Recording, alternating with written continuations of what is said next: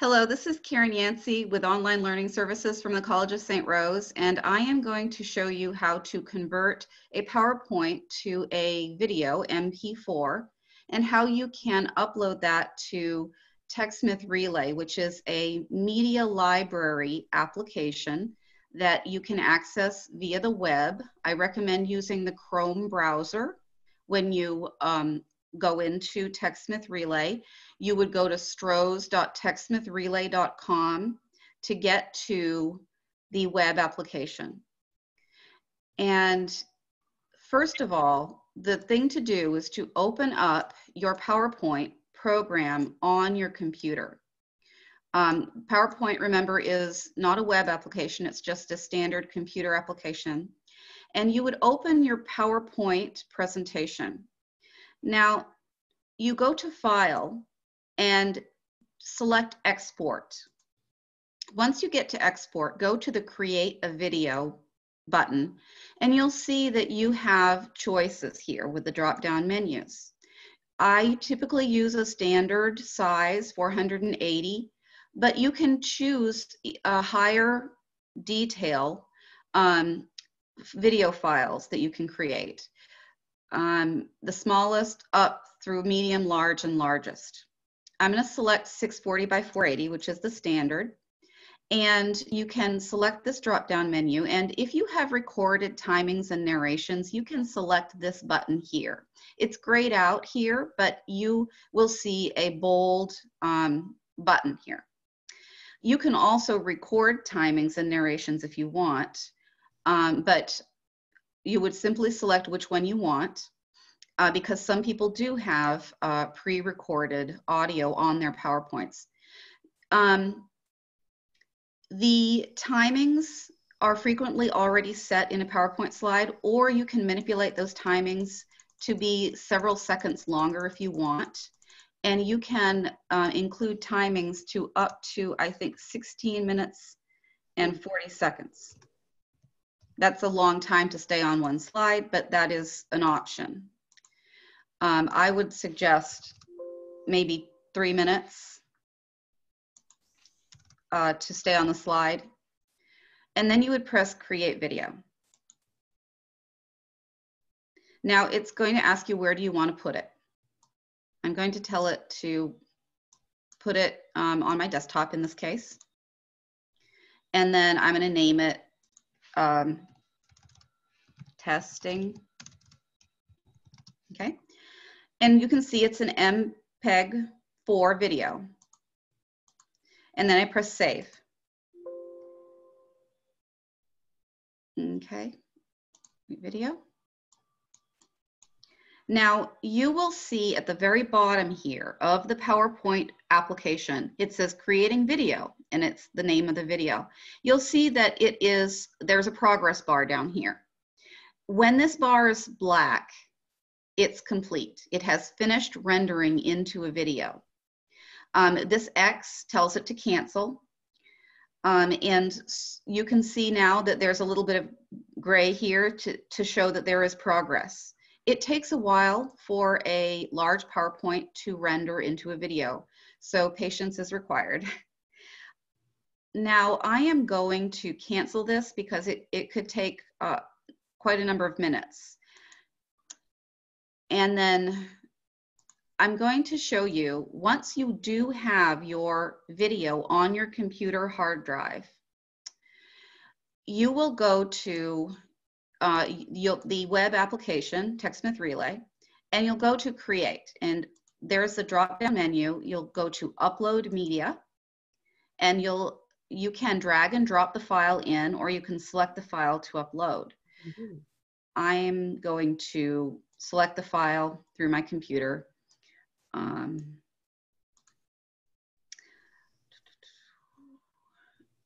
Let's see. I'm going to go to book. There we go. One of my screencasts, and I'll select one of them, and then I press Open, and you'll see that it is uploading to Relay.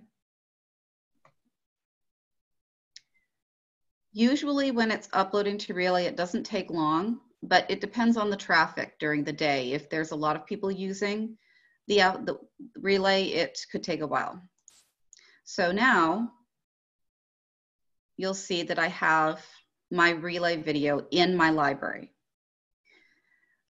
One thing you can do when you're uploading a media file is that you can actually upload more than just videos. You can upload images such as PNGs and JPEGs and GIFs.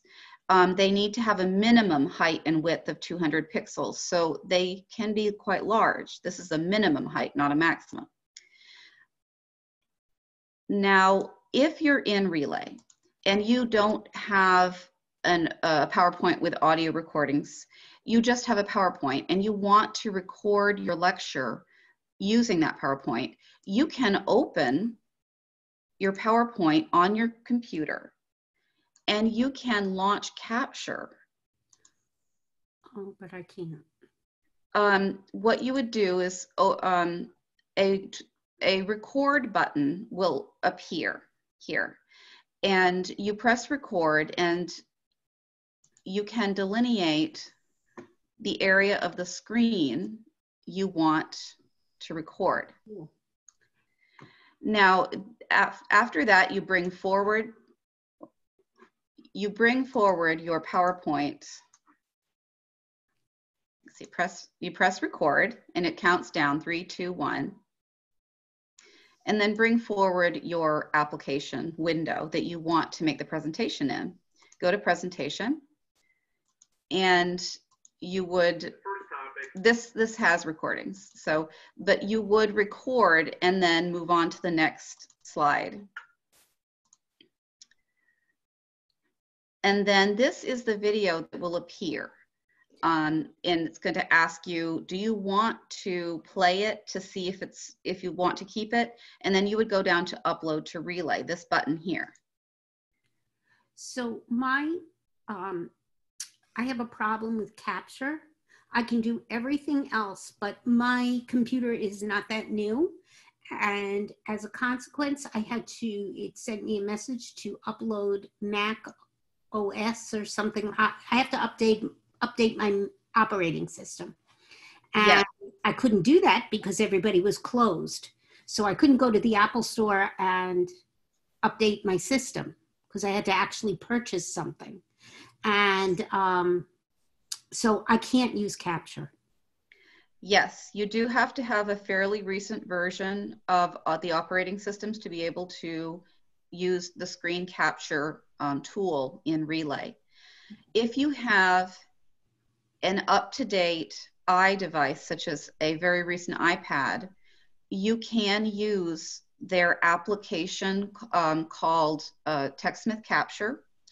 And you can screen capture using iDevices, iPhones. So there are mobile options as well if you have a more recent mobile device. I have a recent iPhone. Okay.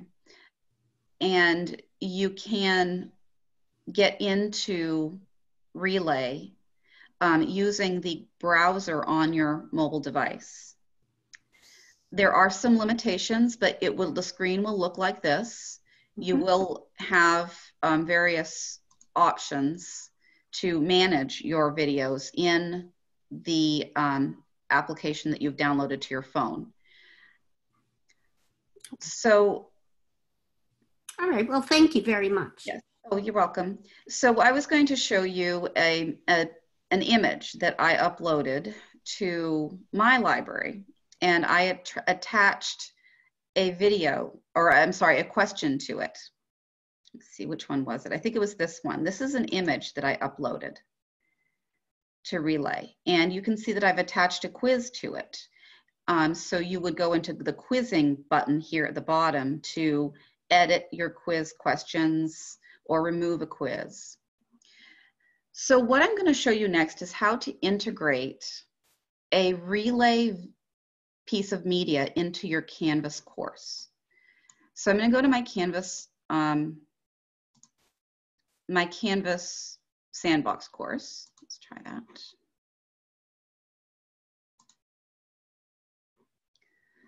All right, and I'm going to close this. Okay. Let's see. Stop acting as user. There we go. Now, in my sandbox course, I'm going to make an assignment. One thing I would recommend is that when you want your students to view a video, make it an assignment, because it will go into the gradebook and you can see viewing analytics to see who's been viewing the video and how much of it they viewed. You do not have to make that grade part of the gradebook, because you can tell Canvas to not include that in their final total. So the first thing you would do is go to assignments. And you click on add assignment, the yellow button at the top. And you would name it.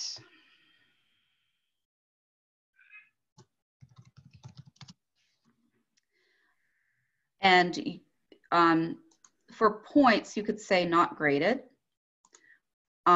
Or if you say points, you can say do not count this assignment towards the final grade. Those are two options you can have if you don't want it to calculate into their grades.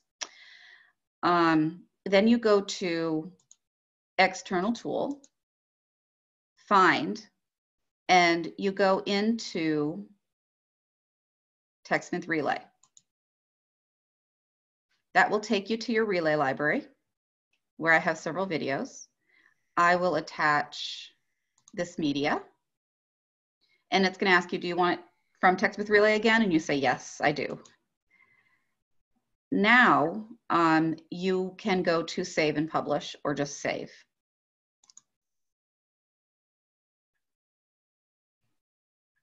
And now you can see that your assignment, it has uploaded to your Canvas course.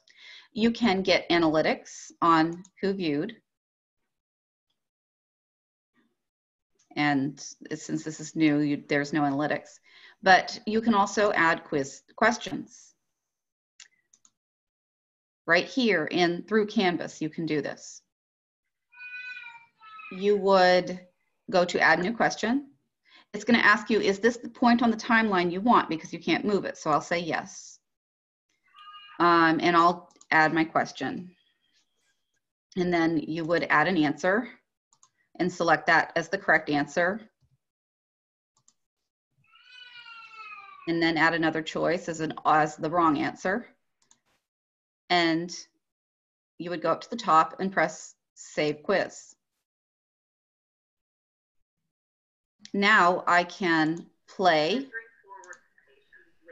And now on this port of the timeline, I'll add a new question. So you can see that I've added a question at the beginning and then question further into the timeline. And I'll put the question there and add a choice. I'll say 5. Whoops. And then an alternate answer. And now I'm going to go up to Save Quiz. Saving this changes. Okay, yes, I will continue. And now I have 2 questions on my quiz timeline, or on my video timeline. Now I go back to video. Oops, okay. Oh, yes, did you have a question? Yeah, Karen, is multiple choice the option? You can choose, there are other question formats you can select from. And what's the issue, or what's the rationale for which one to choose in this program? So let's go back in and I'll show you. Quizzing. Okay. Add questions. Okay. I'm going to press. Okay. So I'm going to select right here to add a new question. Mm-hmm. You can choose fill in the blank, free response, multiple choice, and true false. Now, multiple choice and true false are automatically graded because you're telling the computer ahead of time what the correct answers are. Right. Free response is like an essay question, and fill in the blank is also, you have to grade it yourself. You have to, in live person, grade it. Right. So it depends on how much checking in you want to do. Okay. So, but you do have choices. That was what I wanted to know is in teaching graduate students, they very rarely do fill in the blank multiple choice. Often it is free. And so I just want to make sure that that option was available. Thank you. Free response, yes. Yeah, It is. thank you. Okay. So I'm going to go out. Now we did this through Canvas, but we can go in and do the same thing in our Relay library. I can select the video that I want to add a question to or add a quiz to through Relay as well, and not just through the Canvas connection. You're doing the same thing. You just go to the, oh, sorry. I'm going to select the place on the timeline. Let's see, add questions. Okay, all right, add questions. Okay. Now, I'm going to select at 1 minute in, then that's where I'm going to add my question. Okay, and I'll add in a question, hi, and add an answer choice, it's 5. And then add another answer choice. And now save quiz. So you see there are 2 ways you can create quizzes. I prefer to do them in Relay because the windows are larger. But if you want to do them through the portal that you open in Canvas, that's also an option. And you can add feedback if you want, automatic feedback for if there's an incorrect answer or if there's a correct answer. You can tell the quiz to do something after, if there's a certain action, such as the incorrect answer, you can tell the quiz to jump to a previous point on the timeline so the student can review that part of the video. Or you can tell the quiz to take the student to a URL, which is a educational resource, such as a website that can fill in their learning gaps. Or you can tell it just to continue along with the quiz or with the video. There are different actions you can tell Canvas to take or Relay to take. So I'm going to X out of this, and that is pretty much it. That's how you would convert a video, a PowerPoint to video, how you would upload it to Relay, and how you would connect it to your course in Canvas. I'm going to stop recording right now. See, and thank you for watching.